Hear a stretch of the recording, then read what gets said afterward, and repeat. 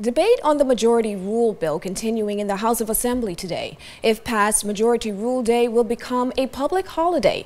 Members of the governing side, including Seabreeze Member of Parliament Hope Strawn and Bamboo Town MP Renwood Wells, noted the importance of the day and both agreed it should be commemorated as such in honor of Bahamians that fought to bring about change in this country. Beyond any other nationality in this country as it relates to being able to provide employment for the country. And so, Mr. Speaker, we have to take up the mantle. The men of the day for majority rule, they achieved what they set out to do. They achieved majority rule for us. We obtained self-determination from the 1950s and 1960s. Now it is our job to face the challenges of our day, to meet it head on, to define solutions for our people. And the two-headed monster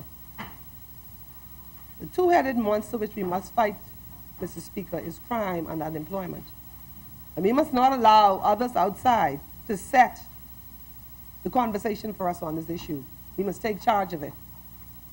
We must imbue our citizens with the confidence to know that they have the ability. They are no less educated than many in the other major countries of this country, countries of the world, as I have demonstrated through our literacy rate. And in fact, many of the countries where we look for migrant workers, we have a much higher literacy rate, and so it shows that we have the capability. And so 40 years into independence, Mr. Speaker, we must recognize Majority Rule Day by creation of this holiday. For sure, we must do that.